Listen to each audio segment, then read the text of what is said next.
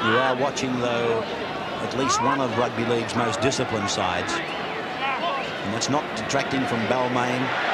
Here's Growth. Growth, still going. Finds Kenny. Kenny gets it to Cronin. Cronin to Ella. Ella's inside the 32.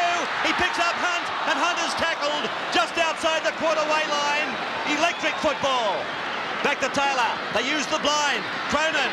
Cronin is tackled. 15 metres out from the Balmain line. He'll play it back to Ray Price. Taylor calls the play. It's gone to Mosley. Mosley to Laurie, and Laurie is tackled about 13 metres away from the Balmain line. Balmain short on numbers on the blind. Here they come to the blind. It's with Neil Hunt. Turns it inside for Ray Price, and Price takes them on. He's tackled 11 metres out from the Balmain line. Mosley is the acting half. Sterling decides to chip. He'll score, Sterling. Yes, it's a try. It's a try adjacent to the uprights for the little fellow, Peter Sterling. Well, if anybody had any doubts about Parramatta throwing down the gauntlet to the three big guns in this semi-final play-out, then I think those doubts have been totally erased with some of their football here today.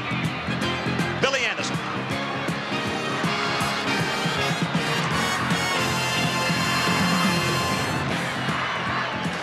Well, for the second time today, Parramatta were quick to seize upon an opportunity to kick the ball in goal from close range. The first time it was Paul Taylor. This time he's lookalike Peter Sterling.